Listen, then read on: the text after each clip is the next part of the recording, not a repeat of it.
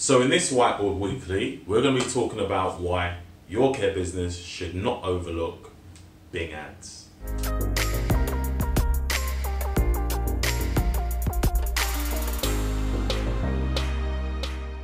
I know what you're probably thinking. Bing? Who uses Bing? Yes, Google still is the leader, the daddy.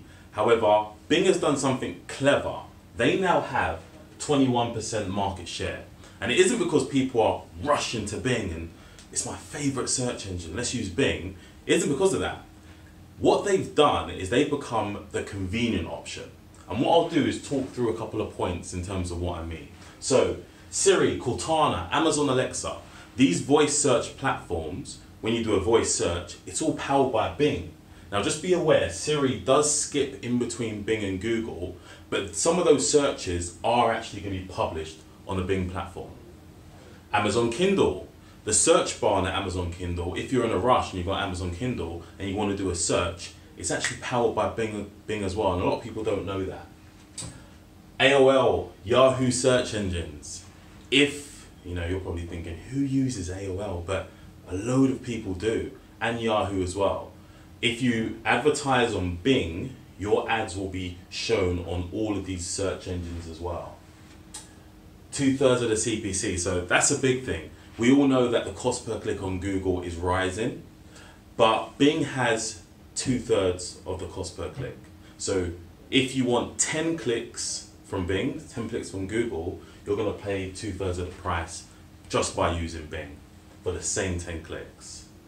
Demographics. So the people who use Bing the most are between the age of 55 and 64. Now that's the sweet spot for the sons and daughters who are actually searching for care for a loved one. And it's said that also demographics wise, they have a higher net income as well.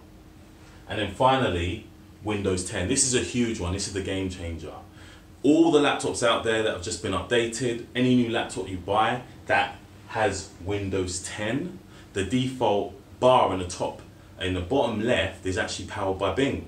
So you do a search out of convenience, in the bottom left, there you are. You're going to see a Bing listing. And also the default search engine, the default browser actually is Internet Explorer.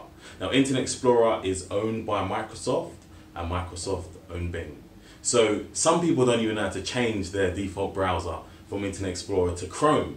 So you're going to get those people who are just using Internet Explorer because they're time poor and they just want to get what they're looking for. So definitely don't overlook Bing, and look forward to seeing you at our next week's Whiteboard Weekly.